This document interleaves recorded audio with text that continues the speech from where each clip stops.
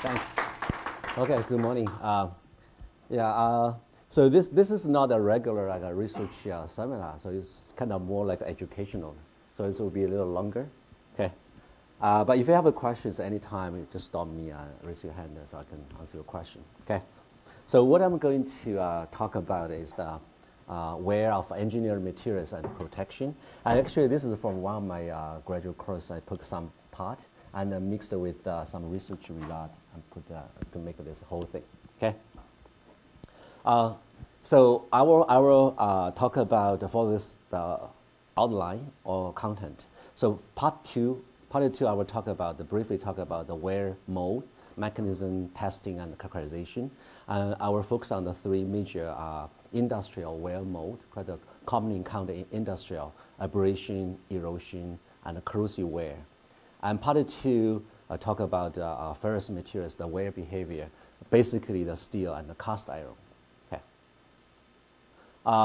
So where is the surface failure process occurs when the two surfaces in contact rub each other. And this one is the most destructive, one of the most destructive processes in industrial.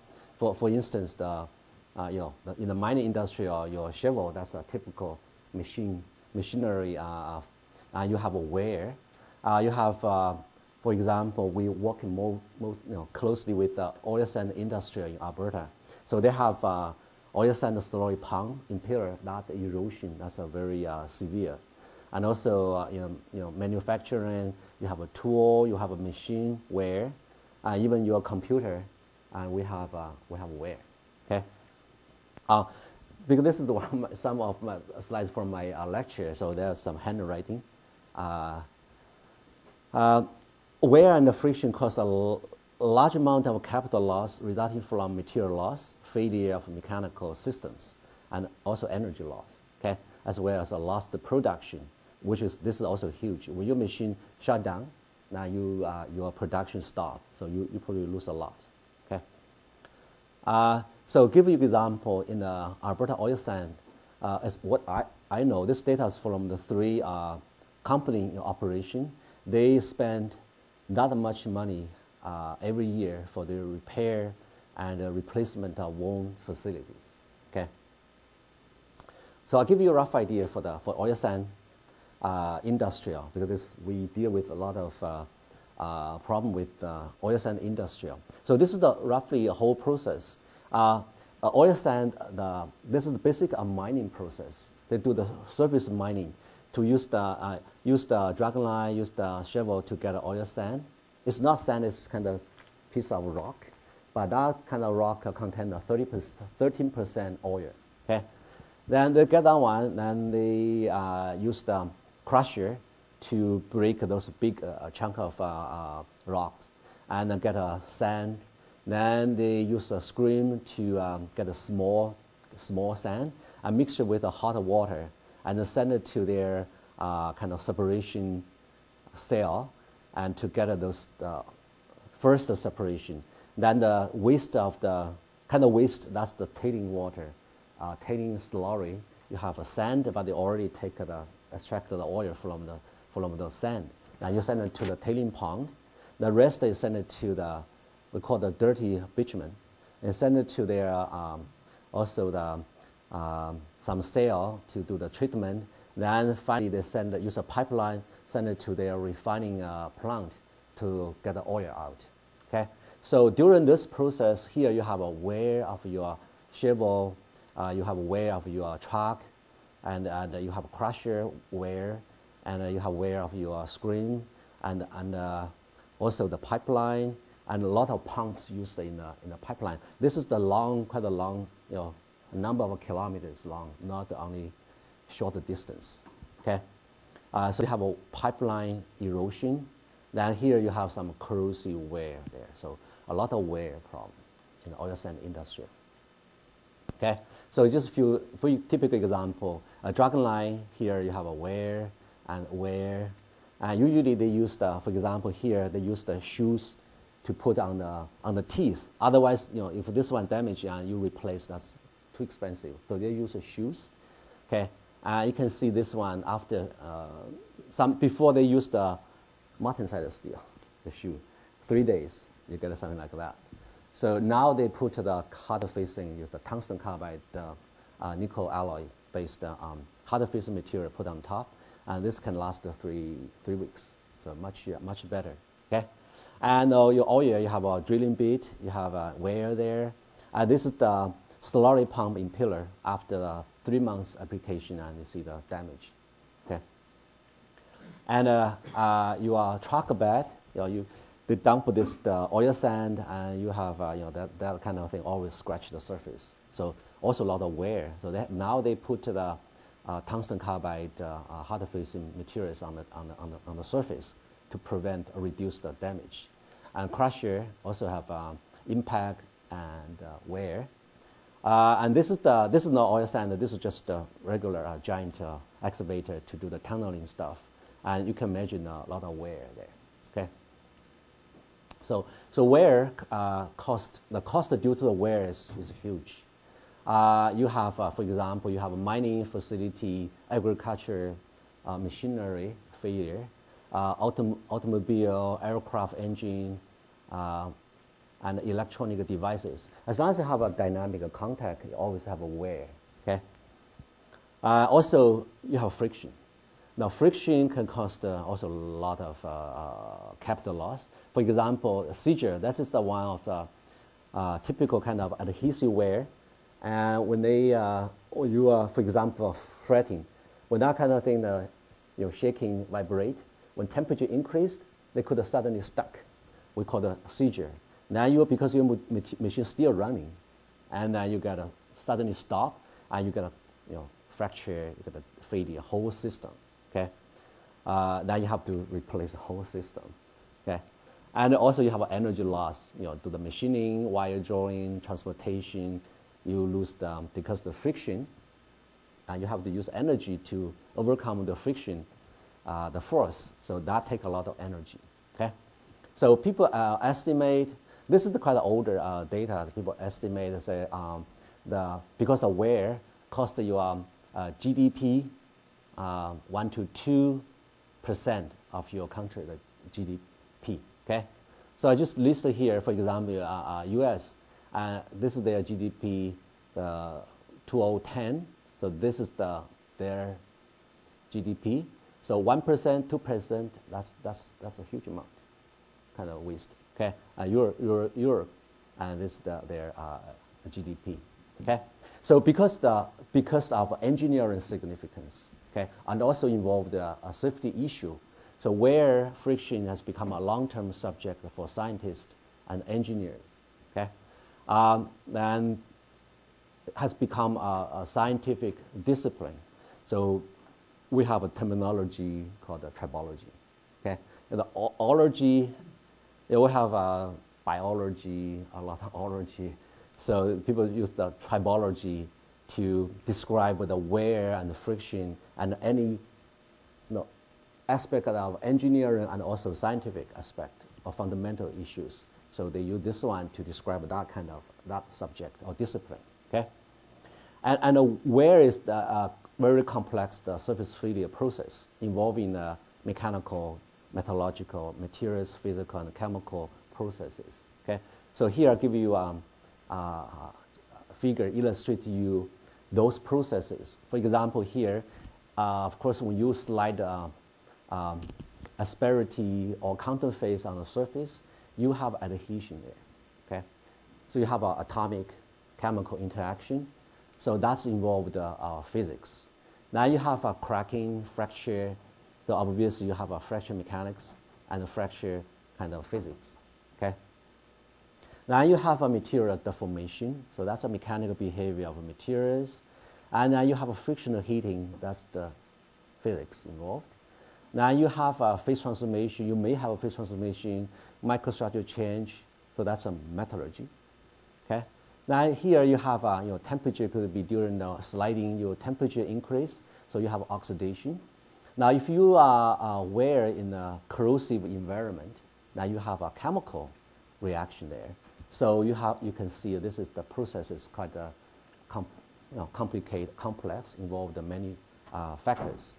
So because of those things, And tribology is a multidisciplinary subject, okay, including the mechanics, material science, metallurgy, physics, chemistry, and has become one of the exciting area in science, surface science and engineering, okay, especially the last decade. Nanotechnology, you have to deal with the nanoscale adhesion. A lot of chemists and physicists involved. Before it's more like a materials engineering or scientists, but now we have a lot of people in physics or chemistry involved in tribology and nanoscale nanotribology. Okay. Okay, so that's just a rough background. Now I'd like to get to our part one, the wear mode, mechanisms, and testing, characterization. Okay.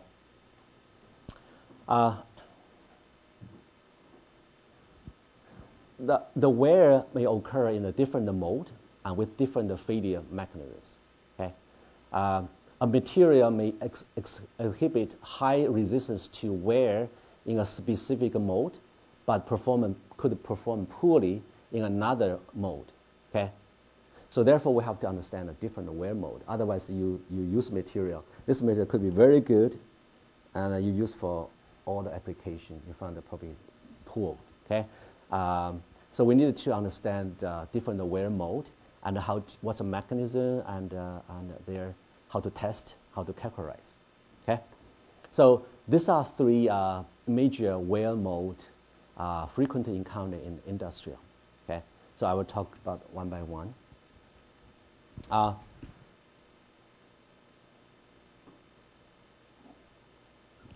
think I used the wrong file. Just wait a second.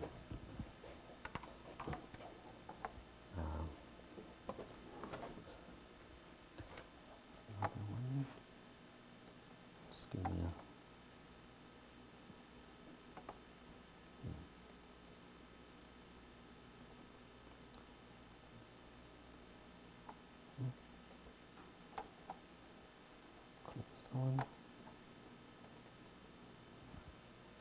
Okay. This one now.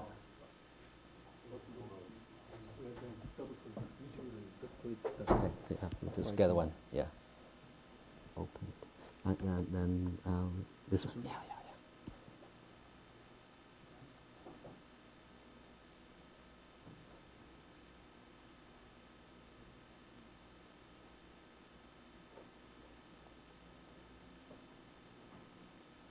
Okay, thank you very much. Yeah. Okay, I just go.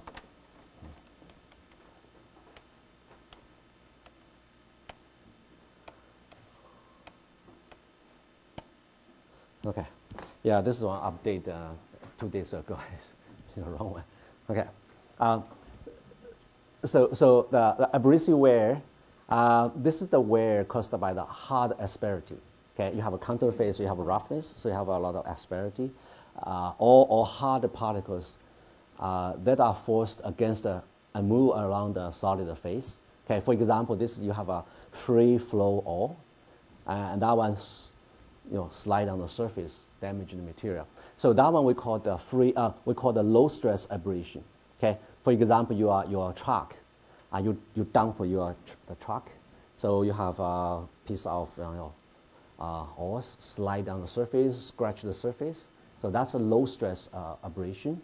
Also, for example, you are shovel teased agriculture kind of machine, and the stress is not very strong. So you plowing and you have a abrasion under the relatively low stress, not very high stress. Okay, and also we have another one, a high stress abrasion. For example, a crusher, and you let your big piece of your ore get in and crush. So you have a larger stress, and also sliding, scratching. So that's a high stress abrasion. Okay, abrasive wear is basically a mechanical wear. Okay, you have that asperity move on, you deform it, you cut it. Okay, so for the ductile materials, typically you can see this kind of morphology. You have a plowing, you have a groove. Okay, low stress abrasion, and this is the crusher, and this is the high stress abrasion. Okay. For abrasion, we have two types. One is the two-body abrasion. Another one is a three-body abrasion. So two-body one, that's asperity. It's a fixed. They will not rotate. They just scratch the surface. Another one, three-body, just between the two faces, and you have a particle there, and they can rotate. They can scratch your surface. So three-body. Now, obviously, this one is more severe. Okay. Mechanism, abrasion from the ductile materials. For ductile materials, basically you have a ploughing, okay, or cutting. So this is for example, this is ploughing. You have, you scratch the surface. This one you cut the surface for ductile materials. For brittle materials, you have a fracture, okay. For example, this is the ceramic or brittle materials, and you have fracture and delamination. Okay, so that's the brittle materials abrasion mechanism. Okay, now just give you a very simple derivation to see what's an important parameter control the abrasive wear for ductile materials. Okay, so this is the kind of asperity, cortical asperity. Okay, you under force, you push and you slide, and see what's the damage to the material. Okay, so if you look at this one, if you give a force delta L, under this force, your contact area you look from top, so that will be the contact area. So there will be the AC at the pi a square, and that is proportional to your the force. But if your material is hard, then you get a less, your area will be smaller. So the hard is here, okay? And from the cross section, because this one you move, you plow in the surface. So this will be your contact area, okay? So contact area AT, that's equal to the triangle, okay? So this is the triangle, the base 2A, and height, okay? Now this height depends on the your geometry of your asperity. So x equal to here is the, from this one you can get. Now you have your cross-section area equal to 2a squared and tangent theta. Okay, so now you can get your volume loss. So with this one move a small distance, and your volume remove the volume equal to your cross-section AT times the displacement, okay, of your T. Okay. So this one equal to a squared tangent dl, and then we have this a squared related to the force and your hardness. So a squared equal to this. Okay. Now we get this equation.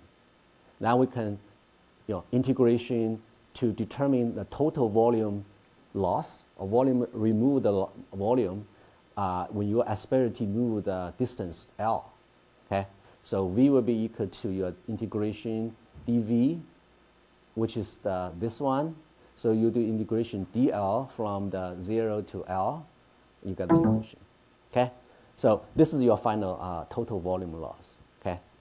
So here you see your volume loss proportional to your force and distance, inversely proportional to your hardness. And this is the geometry kind of factor. Okay. So when you have just a surface, you have a number of asperity. So we have we can use this the average tangent, just represent the roughness of your surface. Okay, it's average of tangent theta value for all the individual your asperity. Now people give you a coefficient, okay, the k equal to this.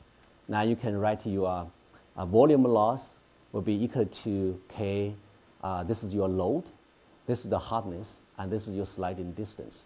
So this is the well-known Archie equation. People use in industrial, use this equation to roughly determine how strong your material is. Okay, basically this is for steel, for the metallic materials, not for ceramic, because ceramic will have toughness is another issue. This is when we deal with ductile materials. Okay, so K here is known as the abrasive wear coefficient. And this equation often agrees with experiment observations, but you still have some exception, okay? But generally speaking, it's fine for ductile materials. So this K, for the two-body aberration, K in that range. For three-body, and it's one order of magnitude lower. So three-body, you get a less wear. It's 10 times, probably 10 times lower than two-body aberration. Okay, so that's the ductile materials. For the brittle materials, and we don't have analytic equation. That's difficult, okay, to get. But empirical, we have empirical equation. This is the one shows your volume loss equal to, you have a coefficient there. Then you have this is the load, okay, and you see here hardness, Young's modulus, and also we have another one, toughness. So this is very important, okay. This is another one, show your volume loss proportional to the load and power. And now you have a hardness, you have a toughness, sliding distance, okay. So from here you can see, in addition to the hardness, we need our materials tough. Now we can get a less wear, okay. So you have to have your materials, first you have the materials hard, okay. If it's soft, you get a more wear. You need Young's modulus high, which is related, okay. Then you have, if you have a higher toughness, you get a less wear. Reduce the load, and you reduce the volume loss, okay. So this gives us some idea to see what important factors influence your wear. So you can control your materials. For example, you can increase their strength, increase the toughness. Also, you can, through the mechanical design your system, reduce the load. Then you can minimize the wear. So this gives us some idea, okay? So that's some analytical, empirical equation. But as I said, the wear is a very complicated process, involved many factors. So I want to show you some factors influence the abrasive wear. First one, this is already from Hartree equation. Hardness, okay? So if you increase hardness, your wear reduced, okay? So this is already know from the Hartree equation. Now, the abrasive particle size, this one can affect your wear, okay? Now, you see here, this one, if you increase the particle size, your wear increased, but later on become saturate, okay? So for this part, this is easy to understand. If you increase the size, you generate larger stress, okay? For example, if you have the same amount of material, the particle, now you have many contact points, so your stress shared by those points. But if you have just one particle, bigger one, now your force will concentrate here, will be larger and easy to damage the material, okay? So that's the reason why increased.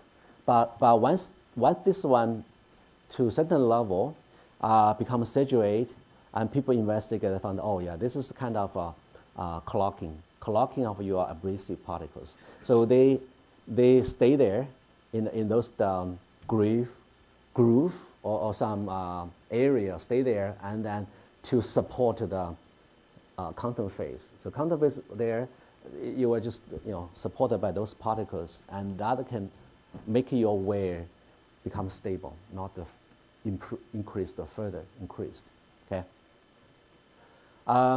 Asperity shape, obvious from Hartree equation, this is the one, the K related to this geometry factor. So if you are theta, this one, tangent theta large, and then that means your material angularity, particle angularity increased, you get more wear, okay? That's obvious, you increase the stress. Microstructure effect. Microstructure, for example, one of the features is your grain size, okay? Now, if your particle is larger than your grain size, now your microstructure is important, okay? Because that can affect your wear. For example, your grain boundary, whether or not it's strong, you have an impurity segregation, make your grain boundary poor, and that can affect your wear. But, okay, for example here. But if your particle smaller than your grain size, much smaller than grain size, and basically you deal with single crystal. So your grain boundary become less important, okay? Even you have a poor boundary, may not be a major concern, okay? Because you basically deal with single crystal, okay? Lubricant, generally speaking, lubricant reduce the friction and therefore reduce the wear, okay? So that's a major one, general trend. But sometimes you will find, okay, now if your aspirity can penetrate the lubricant, then your lubricant may not cause a larger reduction in friction, wear rate, okay?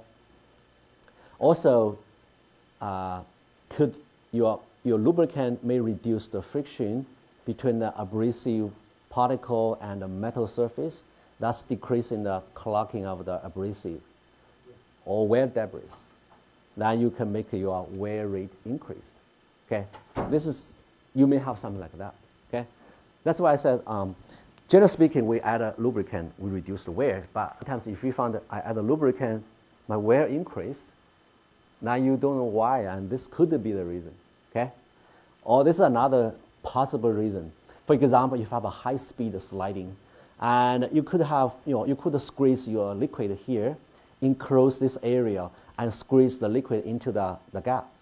So if there's a crack will propagate. Okay, so this might be another reason. If you see something unexpected, so this is the way you can, this is something help you to think about what the possible reason. Okay, abrasive wear in wet environment might be reduced slightly due to the lubrication and cooling effect.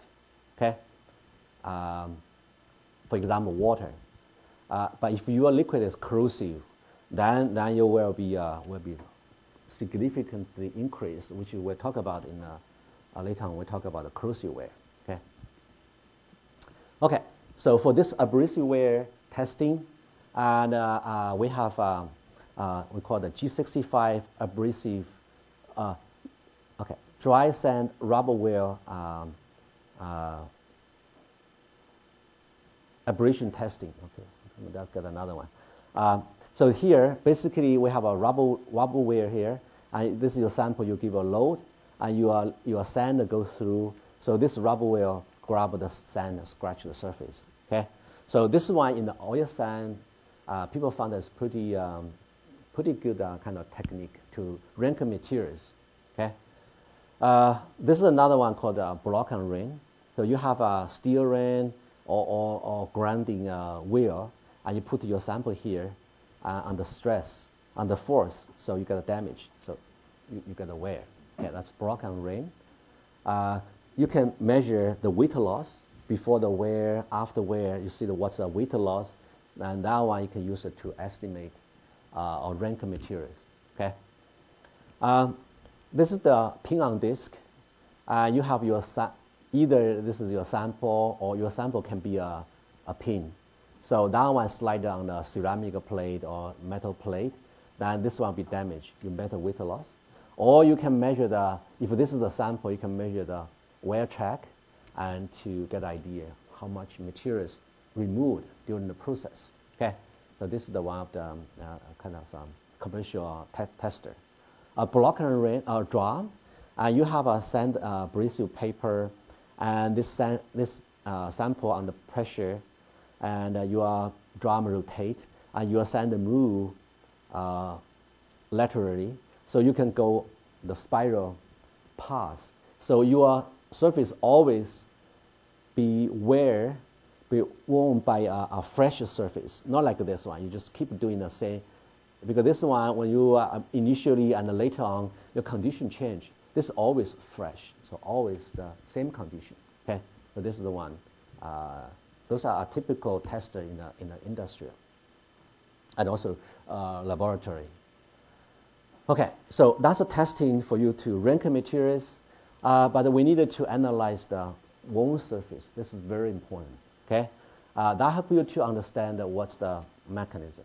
Okay, for example, here you have where you analyze the surface. You see here you have a plaster deformation. Okay, this is the one is on the polymer, and you also see the larger plaster deformation tearing.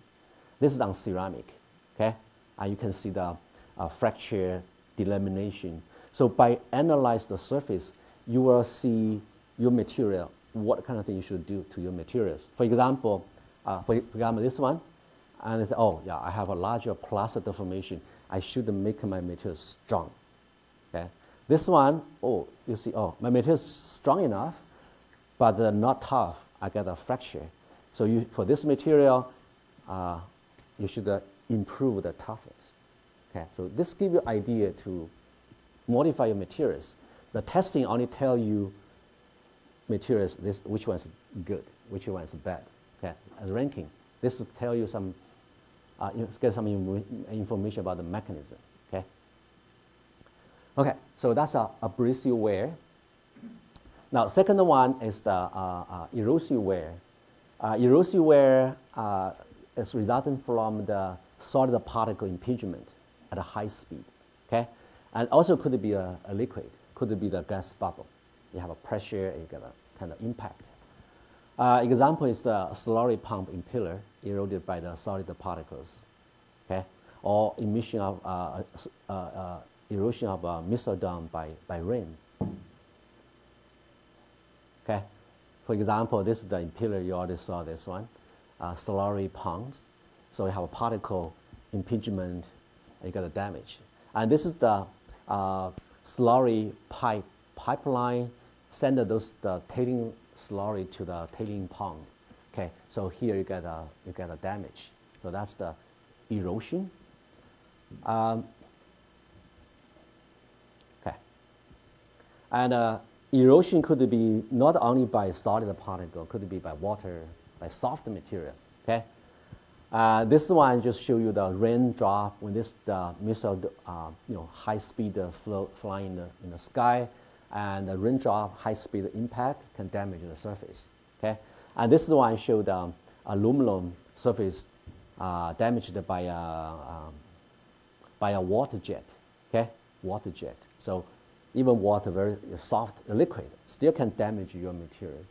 Okay, so that's erosion. Let's talk about it. Okay, mechanism. Erosion, and we have, if this ductile material, we have a plowing, we have a cutting. Okay, so this is the morphology. You can see the surface, plowing, cutting. Now, if you have a brittle materials, and now you got, high-speed impact, you get a kind of indentation. Now you get a fracture, you get a delamination. So you will see some surface. Okay. Okay. Now, again, we do just a little derivation to see what's the factors influence the erosion. Okay. So if you have a particle impact the surface, for example, we have a velocity v. So we have a vertical velocity, we have a horizontal one. Okay. So we want to see how this particle under this speed, how deep it can go down, and then what's the energy or speed which you can help it slide laterally. So then you can see the damage to the surface. Okay, so your contact area will be equal to, similar to our abrasion, will be proportional to the force, normal force, and also inversely proportional to your hardness. Okay. And this force is impact force. So impact force should be equal to your velocity momentum change. So this is your velocity change or acceleration. Initially come down and either stop or bounce. So for the ductile materials, we just let this one equal to from initial to 0. Okay. So the other one is the acceleration mass. So that's a force. Okay. So therefore, you are from this equation, your force equal to AC. Okay. Now we'll get this one. Now both sides we time dx. So time dx, there will be dv, dx, dt, and so this will be the velocity. Okay. Then I do integration, your velocity from initial speed to 0. Okay. And this side is from initially from 0 to D, that's the depth, okay? So you have this equation, now you do the integration. Then this side, you can have the depth and average contact area. From there, you can calculate, okay? So that's your depth and the contact area. So that's the volume of the indentation volume, and which is equal to this side you see here. This is your mass velocity square 2h. So this is your kinetic energy divided by hardness, okay? So therefore, so if your particle impingement, that's the 90 degree vertically impinged surface, now your volume of a crater will be equal to this, okay? This. Now, if you have if your lateral speed is not equal to 0, okay, then you have a similar kind of derivation.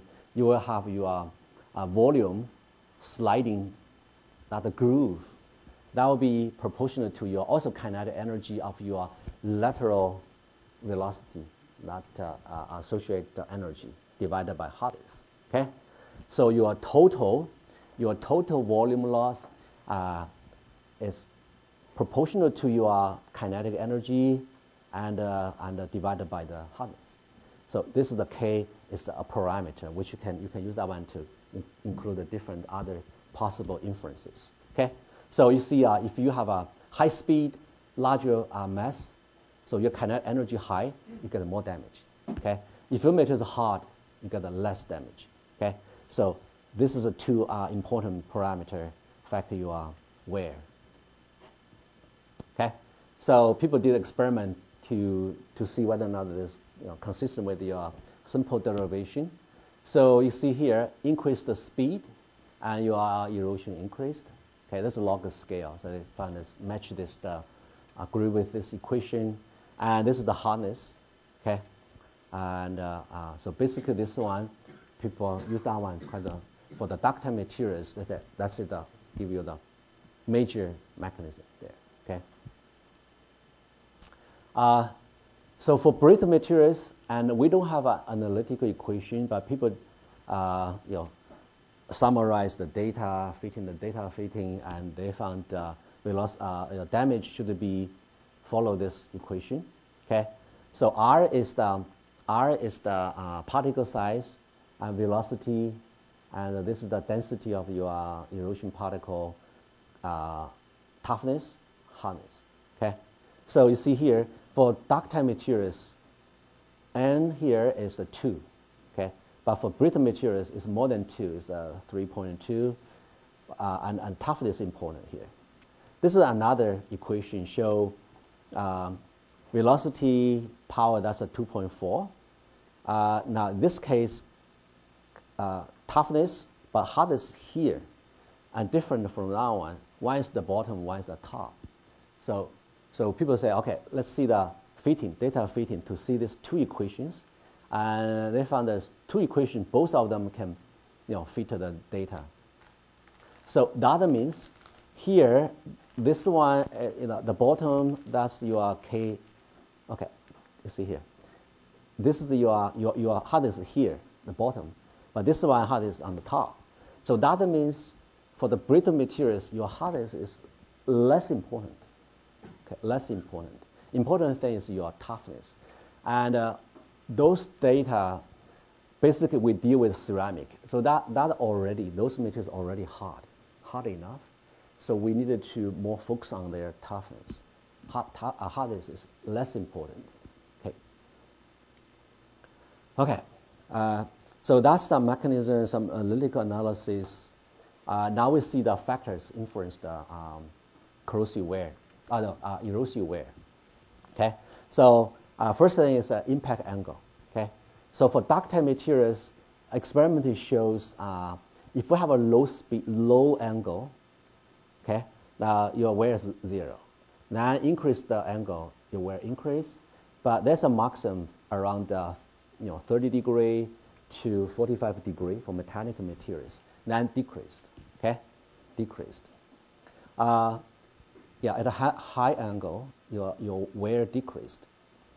For brittle materials, your angle increased, and the curve will not like this. Curve just go high. Okay, so high angle get more damage.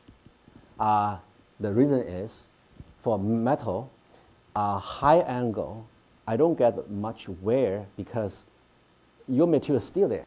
You just give a kind of indentation, but your material is still on the surface. You don't lose much material. So that's the reason why here you get a lower wear. But low angle, you just plow in, you take the materials away. So you get the maximum wear there. For this one, involve the fracture delamination. So 90 degree, the whole energy, generated a fracture delamination. But inclined one, you just partially, part of the energy used to fracture materials, but some of just your particles still flying. Okay. So this is the kind of typical kind of figure people use to demonstrate the angle inference. Okay. So this is the aluminum. Okay. So aluminum at low angle, you get a maximum wear and a decrease. And this is alumina. You see the maximum wear is the 90 degree. Okay, so from this one, give us the idea. Now, if you are where you have impact angle near the 90 degree, and you should use the tough material, ductile material. Tough materials, that's more appropriate materials. Okay, and if your impact angle is small, use harder materials. For example, you ceramic nozzle. Okay, you do the sandblasting and nozzle, and you should use the ceramic. If you use a metal, and the damage is quick. Okay. Velocity, of course, we already talked about from equation you can see. So your erosion rate proportional to the velocity and the power is n. For the ductile materials, n around 2, which is already simple derivation already show us. Now for the brittle materials, n is 3 or higher. Okay.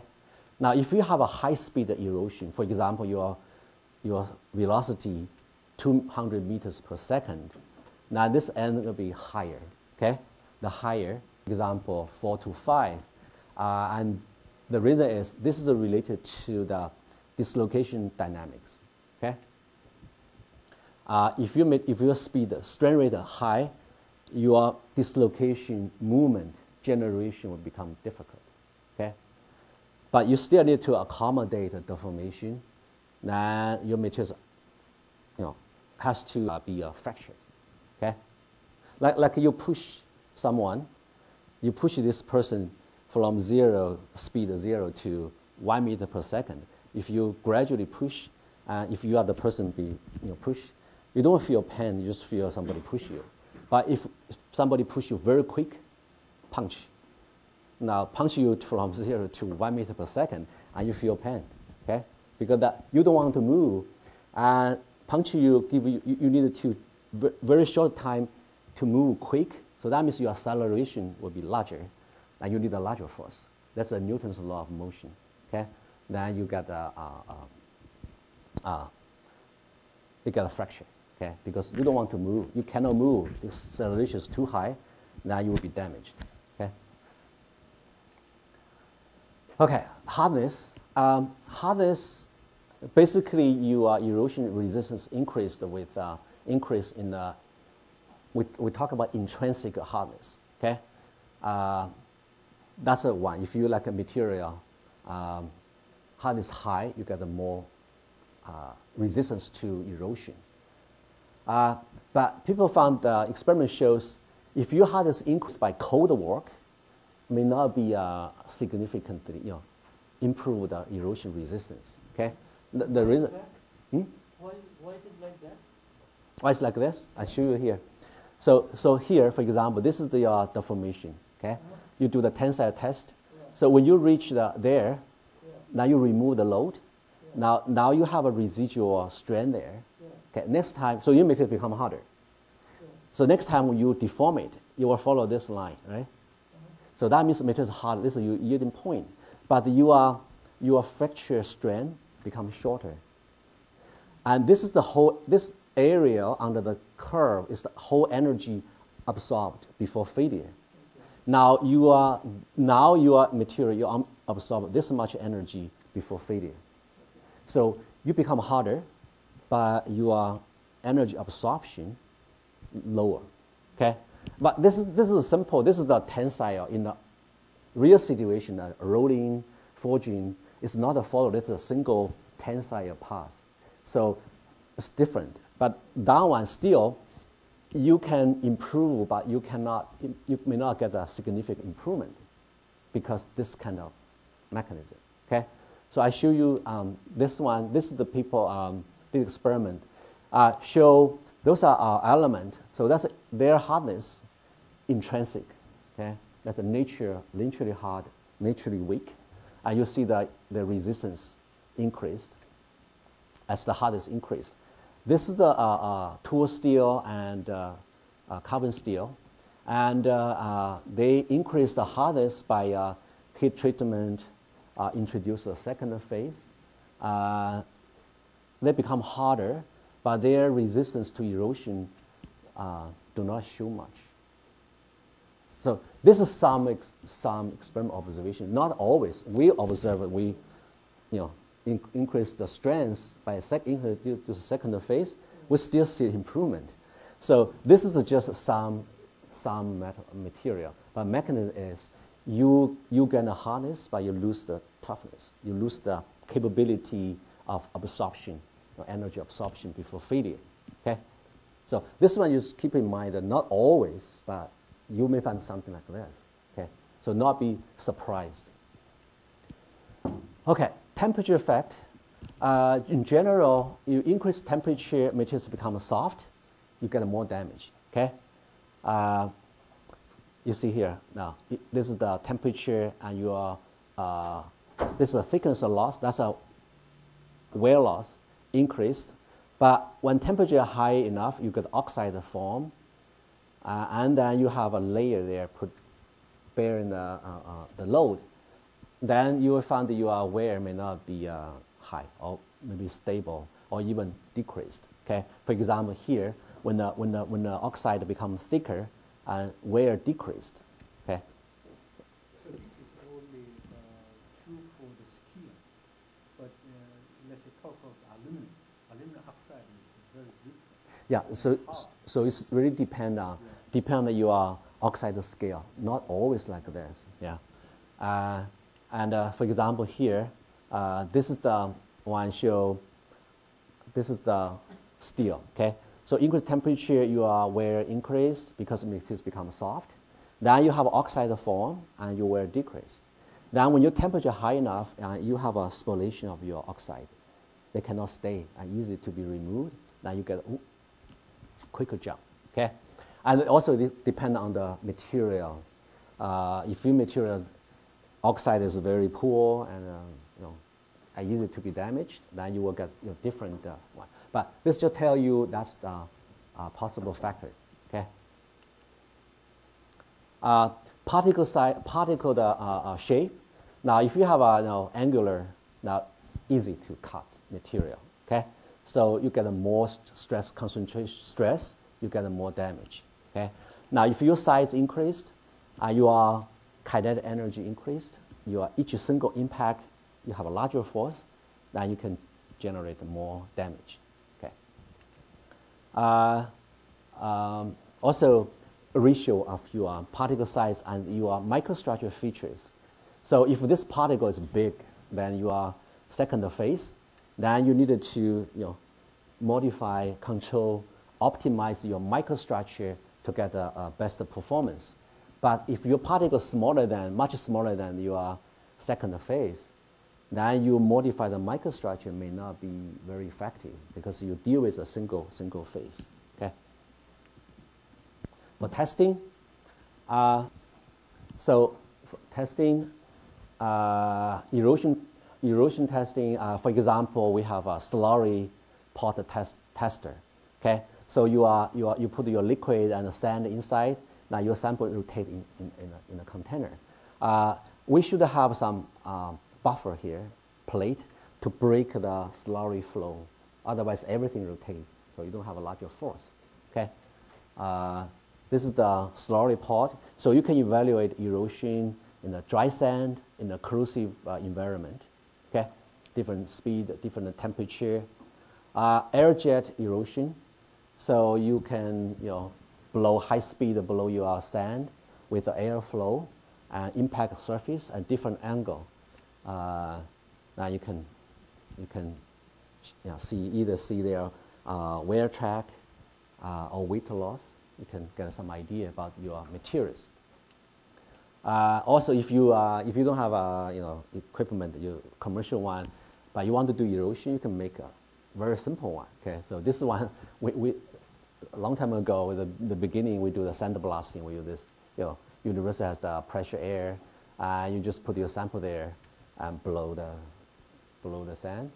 And you put a container somewhere, and that flow suck the sand and push on the surface. Okay, and you can do the air jet erosion. This is the high temperature one. So our sand there come down, and we have a furnace and heat the coil inside, and your sand goes through, then blow your sample here. So you can do the high temperature erosion.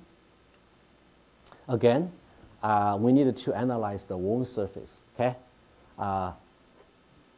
your surface analysis is very important. Provide the information on the mechanism.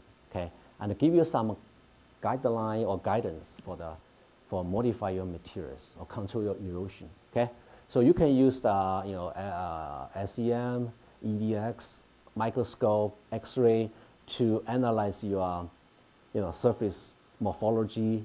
So if you look at this one, it's different from your material. So there should be some oxide there. Now you can analyze your oxide. What's oxide? And you get some idea. Some oxide is strong, some oxide is poor, and you can get an idea. Okay. Okay. So that's the second one. So third one, corrosive wear. Okay. This is also a very typical one because environment, quite often you have a corrosive environment. Okay. So corrosive wear is kind of wear in a corrosive environment, and you have corrosion. You have a corrosion and wear kind of mixed together. Okay. For example, here this is the elbow of a pipe line, steam line. So here you have a impact of the steam, high speed steam, but also you have corrosion there. So that can accelerate the damage. Okay. Or here your metal, you get oxide, and before you deal with steel, now you deal with the oxide. Now, of course, you deal with the poor materials. It can make this wear much faster. Okay, and this is the pond inside. You have erosion. You have corrosion, erosion, corrosion. So this one just illustrates you deal with the porous rust. So that makes your materials easily be damaged. Okay, you continue corrosion, continue to be removed, and you found the wear faster. Okay. So this one just show you say my material loss, total volume loss, caused by wear, and caused by corrosion, and another thing is a synergy. Okay, synergy. Say your corrosion, you can make your surface generate a pit, rust. Okay, so if you have a pit, now under the force, that area you have a high increased stress concentration. That means you'll be easily be damaged mechanically. Okay, you have a rust. That means your materials become poor, and that can be easily be removed. So that can accelerate the wear. Okay. As a corrosion enhanced wear, and your wear also enhance the corrosion because your wear introduce the defect, which make your materials more anodic, okay, more reactive. And also you can wear remove the corrosion product, or if you have like a passive film, you can destroy the passive film. Then you can make a corrosion higher. Or if your surface, your film is damaged, and you may have a probably local galvanic effect. Okay, so those make your corrosion higher. So they help each other, and at the end of the process, you will see because this corrosion wear corrosion synergy, this one, usually this one can take 20 to 90% of the total wear. Okay. Now, if you analyze, you will find that this one, pure corrosion, is much smaller than that one. Could be very small, but if the corrosion there can cause this one can be very large. Okay. I just feel few slides to show you a little more detail. For example, you have where you can accelerate corrosion and okay, you generate a porous and oxide and can be easily destroyed. Now you have accelerate dissolution because you keep remove this oxide, you get a fresh surface, okay, and easy to be corroded. And your stress concentration high because you have a pitting, you have a kind of irregular kind of your morphology change. So those can increase the stress concentration and get your wear increased. Okay. And here, your stress also make your dislocation density increased, more anodic. You get more corrosion. Okay. So that's help each other. And this one, let's say, if you have a corrosion, now your second phase, usually boundary there, you get more corrosion. So you are, for example, this is your reinforcement phase could be easily be removed, or you get a crack there. You have a stress concentration, then you have a crack propagation, easily be damaged. Okay, so that can make your wear easier. And also, let's say your grain boundary corrosion accelerate, because there's you easy to be corroded. Then you deal with this material and you get a cracking and very easy to propagate. Then you get a faster removal. Okay, and so that's the corrosion enhanced wear, and the wear also enhance the corrosion. For example, you do the plowing.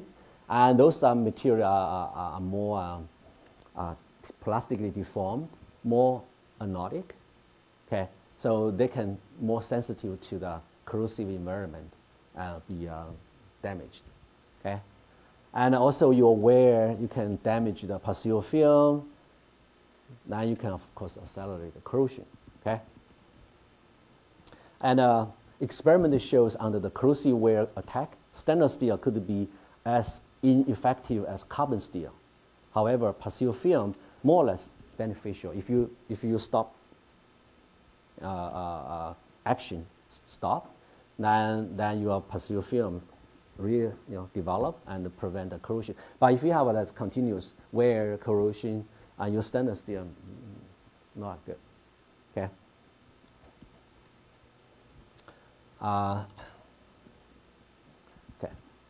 Okay, so I'd like to show you the factors influence the corrosive wear, and of course your pH level. Okay, if you have pH level increased, your hydrogen concentration decreased, you can reduce the wear. Okay, so people measure. This is show the pH level on the corrosion of a material. Now you have a high pH. The wear loss reduced, the corrosion reduced. The data, people summarize the data shows for steel in the acid, it's 14, wear is 14, 16 times higher than that in this solution, okay, which has a higher pH, and 2 or 4 times higher than those in water and the sodium chloride solution. Okay, so pH level is obvious. That's a more acidic, so your corrosivity increased. Inhibitor and industrial, and they put inhibitor to reduce the wear, reduce the corrosion. So, for example, those inhibitor, and you can see this data. This is show a steel So with inhibitor, corrosion potential higher. Without inhibitor, corrosion potential lower. And this is the one show a steel. Okay, so this is the without inhibitor corrosion, with inhibitor 1% that stuff, and lower. And the corrosive wear, you see, this is the without inhibitor, with inhibitor. So you can see the larger drop with inhibitor. Or you can see the synergy of corrosion wear is quite strong there. If you can suppress the corrosion, you can make the whole thing down. Okay. Passive film, also very important. Okay. For example, we use the rare earth element, for example, yttrium, cerium, to improve the passive film on the stainless steel aluminum alloy. Okay, and you can see they're quite effective to suppress the wear. And this is the stainless steel. Okay, stainless steel increased load. That's the corrosive wear. Now, this stainless steel, if you add a 1% yttrium, and you can see the wear loss reduced quite a lot. Okay, and this yttrium make a passive film better. This is why it's showed a scratch test. Okay, scratch the test, increase the load, and this one is the electrical contact resistance. So if you damage the film, your contact resistance drop. Okay, so this is the stainless steel. You see the drop here, corresponding to the load, which is the 2 gram film. Okay, this one with yttrium, 1% yttrium, and you see the drop of the contact resistance is around 3.3 gram film. So that means your film become better once you add the yttrium. Okay, and this one shows the electron walk function. Electron walk function is the energy take electron from the material from inside of metal, bring to the surface. Okay, so if walk function high, that means you need more energy to take electron away. Then that means your surface is more stable. Okay, and you can see here, this is the stainless steel, 304 with the 1% yttrium and walk function increased. Okay, that means your surface is more stable, more corrosion resistant. Microstructure. Microstructure. Now, if you have, for example, your grain boundary, you have, segregation. Now you have a microelectrode because your microstructure inhomogeneity always generate some area you have a more anodic, some area more cathodic. Then you have, local galvanic effect enhanced. Now you can enhance the corrosion. For example, here the second phase, if there you get a damage, corrosion, then this will be easy to be removed. So your wear will be higher. Okay. But you need a microstructure. Okay, because you need a mechanical. Okay, if you don't have, if you're single phase, your material is not strong. Okay. So therefore, when you select materials for application, we have just a few general rules. Okay, this one. Okay. If you deal with a situation, your wear not strong, your corrosion not strong, so therefore you don't have a kind of specific requirement. Okay, you use a general use, carbon steel, cheap, and it'll be fine. Okay. Now, if you have a strong wear and your corrosion minor, not strong, now you should use the multi-phase structure. Okay, multi-phase structure because you need a mechanical strength. Okay, or you can make your materials a little, increase their passivation capability. That will be fine. Okay. Now, if you have if your wear not very strong, but your corrosion strong, so in this case, you should use the corrosion resistance materials. For example, your steel, stainless steel. Okay, you make this passivation capability, enhanced, make your passive film better. For instance, we add yttrium, and we can make materials better. Okay. Yeah. Yttrium improved the passivation capability of stainless steel and resulting in enhanced resistance to sliding wear in this acid. Okay. Now, the last one, this is the difficult one. This is you have a strong wear, strong corrosion. So in this case, obviously you have to use something like a multi-phase alloy. You make a material strong. Now you have to make a material has a strong passivation capability. Okay. For example, in the oil sand industry, the high chromium cast iron. Okay. This one, the chromium, sometimes usually they use a 27% to 40%, and that's high chromium concentration make materials passivation capability high, strong, but also materials pretty hard. Okay, so use that one. Another approach is if your wear is not that strong. Okay, now you can strengthen your material, use the solid solution strengthening. Okay, which is not as effective as the second phase precipitation strengthening, but still make your material strong. Okay, but good thing is you don't generate microelectrode. You make a microstructure homogeneous. Okay, so you can add different element which is strong. For example, carbide forming element. But this is you don't add too much. So they just play a kind of solid solution strengthening a role. Okay, without the generator second phase. So they are strong, but the corrosion resistance is higher. Okay, because you don't have kind of galvanic effect or not that much galvanic effect. Okay. So those are kind of general guideline, but in real life, you have to test. You can make materials, you have to test. Okay. So I show you some approaches or technique. A simple way is pin on disk. You make this process in a solution. Okay. You have a container. You do the wear in a corrosive environment, and see how much materials be damaged. Okay. And this is our slurry pot erosion tester. So your sample rotating the material in a slurry. You can change the solution. Okay, involve the corrosion. And here is the slurry jet.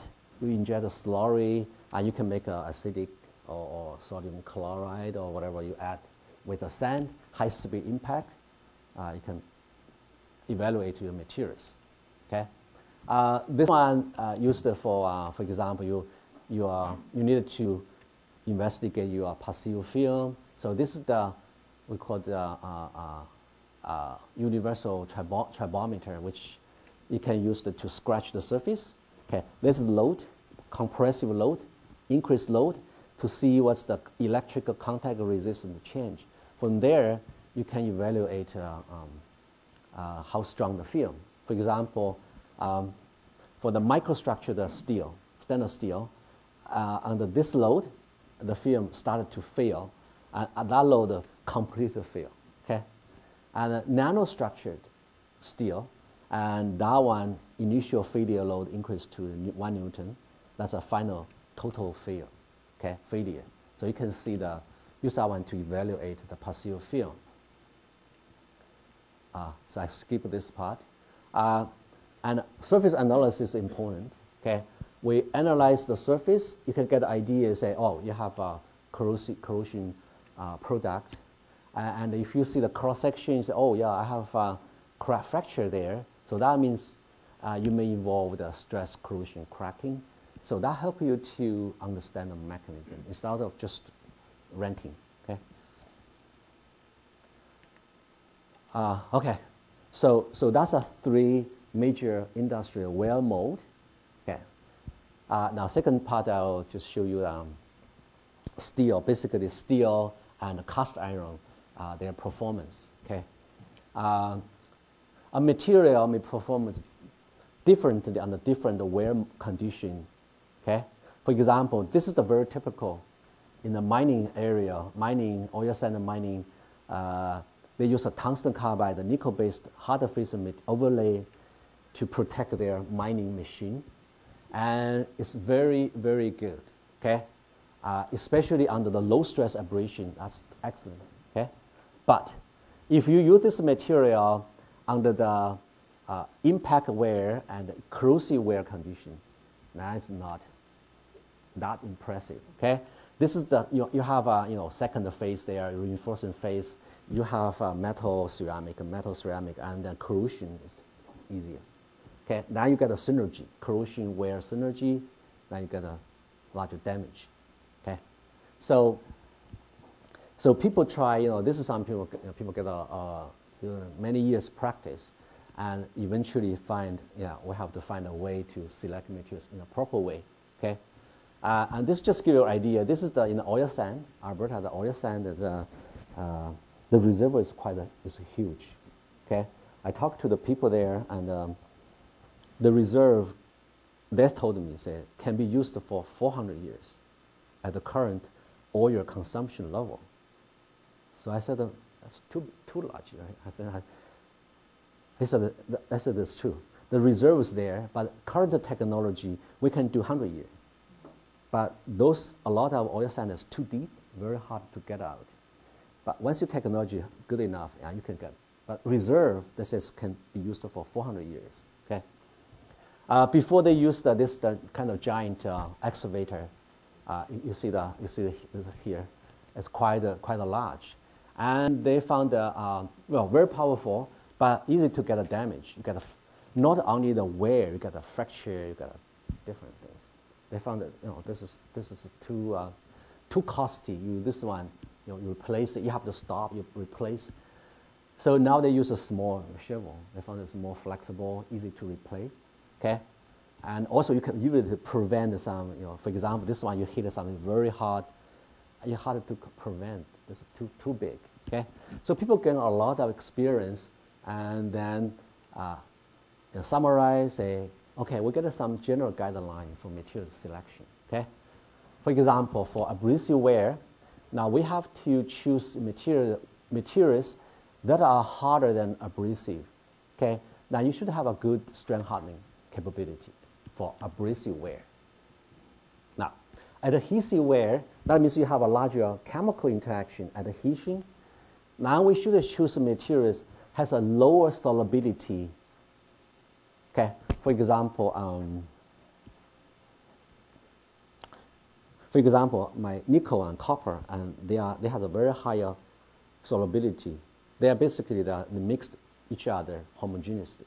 Okay, so if you deal with the copper, use the nickel, that's not good choice because they like to stuck together. They like each other, so you have to choose materials that don't like each other. Means they don't have a higher compatibility, or they do not, dissolved in each other homogeneously. So we should choose materials has a lower compatibility, and they should have a high resistance to thermal softening, because a lot of wear and temperature increase and adhesion increased. So you should have a resistance to thermal softening. That means they should have a higher melting temperature. Okay. For erosion, now if you have a low angle impact erosion, and you should use a hard materials. If you have a low angle, high angle impact, you should use the tough materials. Okay. And if you have a fatigue, your wear is under the fatigue, cyclic load. You should choose a hard material, tough materials. You should prevent non-metallic inclusion in metal, because that one inclusion in metal, they are not compatible. So your interface poor. Now fatigue, if you have a defect there, it's easy to propagate, get a corrosion, fracture, crack propagation. Try to minimize the surface micro cracks, and you should use a high Young's modulus materials. Okay. Corrosive wear, you should choose materials which has, naturally has a high electrode potential. Means they are more inert to the corrosive environment, or they should have a higher passivation capability with good passive films and resistance to wear. If you have a high temperature wear, You should have your materials have a higher temperature strength. You should have your oxide protective. You should have a higher thermal conductivity, easy to conduct heat away without the build up, make the temperature continuous increase in the contact area. If you have a high speed sliding wear, that's for tool, for example, you should have a higher thermal conductivity, reduce the heat. You should have resistance to thermal shock. Low thermal expansion, because that one can generate thermal stress. So you try to minimize thermal stress. High melting temperature, because the temperature could be high, frictional heating. Right? So this is a general guideline. You have to test. You have to also consider the cost. Okay. I work for the company, steel company, a project. They do this. They use a scraped steel and remelt, make a grinding bore. Okay, and that grinding bore for some application pretty good, but for some application it's relatively brittle. So you take those scraped metals, kind of impurity and those things, make a toughness not very good. So when we look at that one, we say, well, this is easy to modify, but they don't want to. Okay, because the cost. If once they have enough custom, why they should do this? Okay, unless they cannot sell and they do the research. So this is the industrial. This is a very important part. Okay. Carbon steel. For steel, carbon steel that's a basic one. Low cost, high availability. So a lot of applications. Okay, you see the for the bearing material, shafting, gears, tool, die, dive. So a lot of application. Usually for application, their surface usually traded, modified to make it more durable. Okay, so those things you learn. This is the Ferris Institute, right? So this is just basic thing. So basically, I don't want to just talk too much. Now this is the phase diagram of your steel, and now here you have your tag point. So if you have a carbon concentration, low carbon concentration, you get a hypoeutectoid, hypoeutectoid steel. Okay, you can easily to modify the microstructure by changing the carbon concentration. Or you can do TTT diagram. You can by doing through the heat treatment, you can get a different type of microstructure. Okay, you can get pearlite, bainite, or martensite by quench, tempering, or do different things. Okay, so you can have a different way to modify materials. Okay, so just show you here. Oh, sorry, this is the. Yeah, this should be changed. This is the pearlite, okay, and this is the hypoeutectoid material. So this should be this one. Actually, I changed it last night. This is another one. There's another. Too many files in my memory stick. Okay, and this is the hypoeutectoid. Okay, so you have a cementite here, and then you have a pearlite. Okay, so this one is the hardest one, and this is the one is soft one. Okay, hypoeutectoid soft one. Okay, so when you are carbon concentration in the range of 0.676, you have a pearlite, okay, structure. That's your alpha iron and the cementite, and this structure is about 5 times harder than the austenite. Okay. And you can change the pearlite structure, make it a little fine, okay, by when you do the cool rate faster, you can get a fine pearlite. You can increase the hardness. Therefore, you can increase your wear resistance, okay?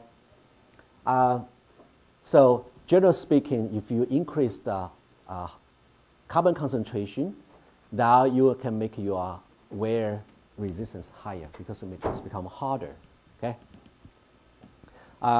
But if you let's say you increase the hardness, you will lose the toughness. Okay, this is the something, you gain something, you lose something. You cannot get both. But it's possible. Nanotechnology, that's why people are very interested, try to improve. You can get both hardness, toughness increased. Okay? But generally speaking, you get something, you lose something. Harder to get both. So there's a critical this is show the wear resistance as a function of your fracture toughness. So initially, fracture toughness is low. That means your material is brittle. You get more wear. You get more wear. This is a resistance to wear. So your resistance is low. Now you increase the toughness. Now you see the increased. Okay. So there's the kind of best combination of your hardness and toughness. Now when your toughness continue increased, now you lose the hardness. Now you see the wear, decreased. Wear resistance decreased. Okay, so there's the, that's a range. You have an optimal combination of hardness, toughness. Okay, so martensited steel. Martensited steel, we know that's the hardest materials. Okay, so if you use a martensited steel, especially deal with the low stress wear, that's very good.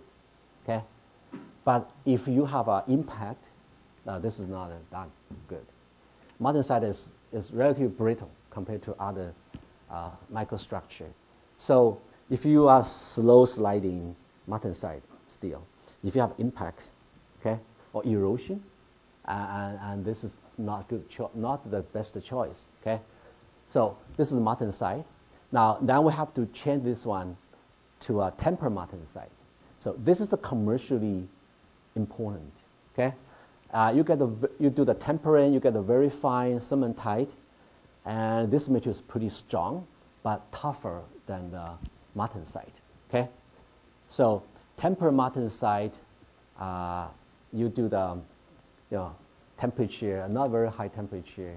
You do the tempering, and you generate this kind of microstructure. So this is the a good choice for example, erosion, or you have impact wear. Austenitic steel, and martensite is brittle. Sometimes, especially for the mining application, we want to have a higher strength hardening capability. So people just keep the austenite, and during the deformation, this austenite can change it to the martensite. That can, make your materials has a higher strength hardening capability. So in order to achieve this, people added the manganese. Okay, so to stabilize the austenite, okay, now you have a higher toughness. Now this one, if you have an impact, this is the good choice. Okay, you have a good work hardening capability. Okay, so this hardenability is attributed to the austenite change to the martensite under the impact. Okay, this one, this type of material under the wear, under the impact wear condition, and people said it's changed to martensite, and TM can analyze, can see the wear debris. You can see the martensite before it's out. Okay. Okay. So, okay. Your martensite induced during the deformation wear, your hardness increased. Okay, and your strength hardening capability increased, and also martensite the volume is a little bigger than austenite. You may introduce some compressive stress, which might be beneficial, because the wear is more under the tensile stress. You get a fracture. Compression is less. Okay, so you introduce the compressive stress, it's more or less benefit your wear resistance. Okay, so so this manganese steel, why did they use it in the mining industry? For the moving machine, pump, or handling and mining facilities. Okay, now we have very good coating, hard facing, but you can use this one as a base, make a coating. Okay, depending on your application. Okay, so generally speaking, for the wear resistance, your ferrite, that's very soft, okay? So wear resistance, of course, low. Now you have a pearlite, it's better. Now austenite, martensite steel, higher. And bainite, and martensite. Your tempered martensite is somewhere here, okay? So your wear resistance increased. And this is just the general thing, okay? We talk about, for example, pin on disc sliding. You may have this. But if I have an impact, this may not be the best, okay? But this just general speaking, because that's hardness increased that way. Okay, I forgot that one. Okay. Modify the carbon steel, you can add a different element. You can make it harder, okay? One purpose is increase the hardenability, okay? Hardenability, well, this is just general, very simple, a brief illustration. So if you have a bar, you quench, okay? You are inside, because you quench, you're only outside the cool quick, inside is still hot. So you're inside, you have a pearlite, outside you have a martensite. And when you reduce this diameter to a certain level, your middle, you have a 50% pearlite, 50% martensite. This diameter defined as the ideal critical diameter. When you are bar smaller than this one, now you get a more martensite, your whole thing, okay? So this is the measure of the hardenability. Now, if you add the different element, you can make this diameter larger, okay? So I want to skip this part. You should know those things. This is the hardenability, okay? Okay, you added those elements, you can also solid solution strengthening, okay? You added those elements, and their impurity, your dislocation here, for example, you have a compressive stress, tensile stress. Now, if you have impurity atoms, big atoms stay here, because this is tensile. You add a bigger particle here, now your stress will be reduced. So your dislocation feel more comfortable to stay there because energy low, okay? So your materials become stronger. Or if you have a small atoms, foreign atoms, and they can stay on in a tensile region, which you can reduce the tensile strength, okay? So that minimizes energy, so materials become stronger, okay? So you can improve your materials. Also, you can add those elements more than 5%. Now you can have a second phase, okay? And those can form very hard part carbide to you get a strong materials, okay? You added manganese. You can stabilize the austenite. You can make it strong, okay? And you can improve your, for example, passive film, okay? This is the carbon steel, okay? In the solution, you see the weight loss, okay? And this is the standard steel. You have passivation capability, corrosion resistance, and you see the wear loss is much lower than that one, okay? So standard steel, okay? If you have a corrosive environment, I'd like to show you this one. This is the cast iron, okay? 27% chromium cast iron, and if you add rare earths, for example, add the 0.5% yttrium, and you see the wear loss decrease a lot, okay? Okay, quite a lot. But if you add too much, and that may not be very beneficial to the passive film. This is experiment observation, okay?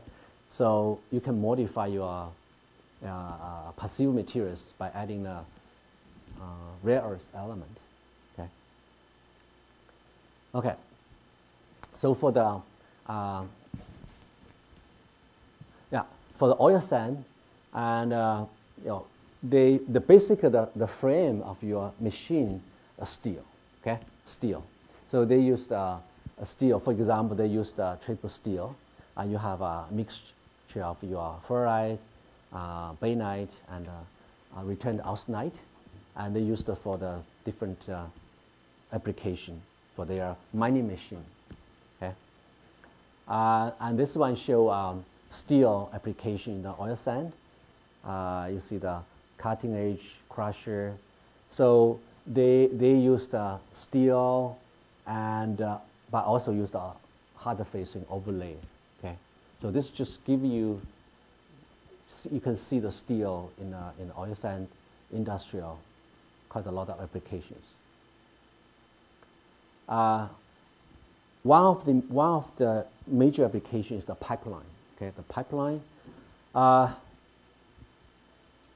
Okay. In the oil sand and oil and gas industrial, people use a pipeline to transport the diluted bitumen. For example, in Alberta, there we have oil sand. The oil sand, they don't directly make oil to sand. They use the oil sand or diluted bitumen, send it through the pipeline, send it to, for example, to states, some refining plant.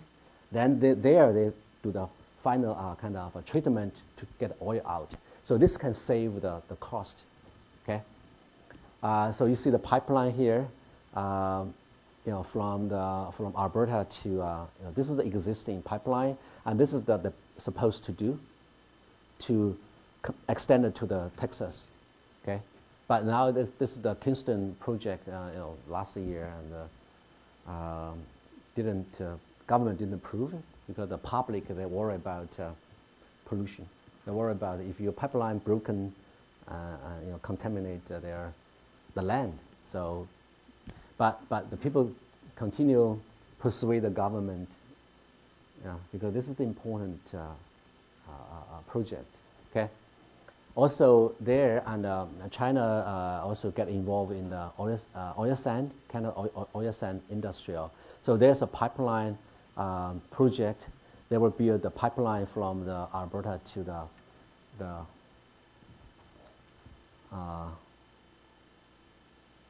Enbridge will pipeline to some area and for transport. I don't know exactly that data, but this is the recently the oil sand industry is quite active, involved in the pipeline network development.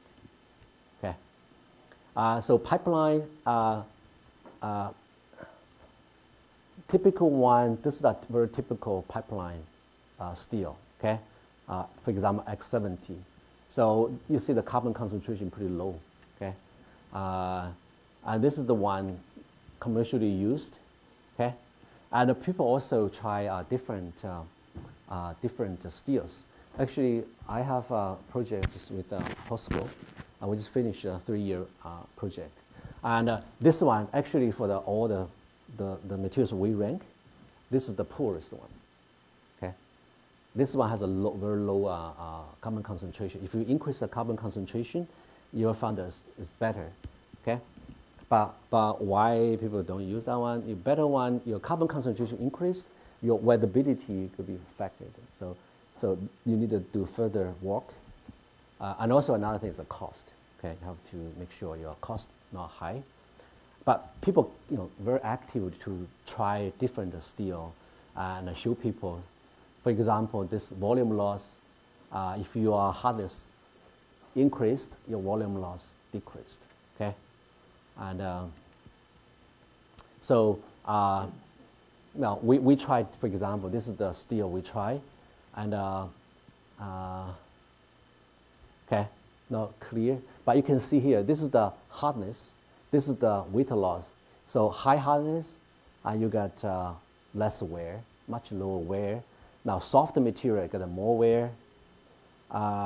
Ductile materials get more wear because they are soft. Okay. Strength hardening. Okay. If you have a high strength hardening, your wear low. But also this one showed absorbed energy before failure, which is equal to the kind of area before failure. Okay, So you can see we try different steel, and you see quite a data. You cannot get a very good idea.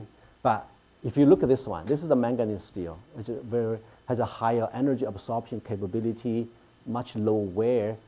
But this one, for example, have a similar energy absorption, but it gets much higher wear. But if you look at their mechanical property, this one is more like this, okay? Harder, ductility lower. This one, soft, but ductility larger. But so they have a similar energy absorption capability, but you see the wear rate is very different. So this one tell us you should use this material. Energy absorption is a parameter to help you to understand your materials development. You should have a higher strength and a larger area. This one is better than this one. Even you have an equal area, but this is too soft. Okay. Okay. Stainless steel used for the tailing line, separation vessel. Those involved corrosion involved. Okay. So so they use the duplex stainless steel used. Okay. Now they have for the oil sand operation, they do the in situ oil sand operation. They call the SADI. So basically, they blow the steam into the area there, and locally track the oil out and suck the oil out. Okay. So there required steel, a lot of pipeline. Okay. Pipes. So this one still under the development. We don't have a clear kind of standard. So different companies try different materials, but steel pipes you need. Okay, so you need a steel withstand a high temperature, withstand the corrosion. Yeah. Or also those things can affect your performance. Grounding ball for crush the ore. Okay. So this is the conventional steel, and just listed there. Yeah. So the select materials based on the wear mode. Okay. Okay. Okay. one more thing. Just very quick. This one, carbon steel, no, cast iron. Okay. So cast iron. If you are carbon concentration larger than 1.8, that's a cast iron. Okay. Also a lot of application. You see, there's a lot of application. Now, whiter cast iron is a very hard one. For example, people make a pipeline, especially the indoor pipeline. You need a high erosion resistance, which is much stronger than steel. But this is heavy, and it's not easy for the outside. The pipeline transport. That's maybe also costly, but very, very erosion resistant. And this is the pumps. It's huge pumps, cast iron. Okay.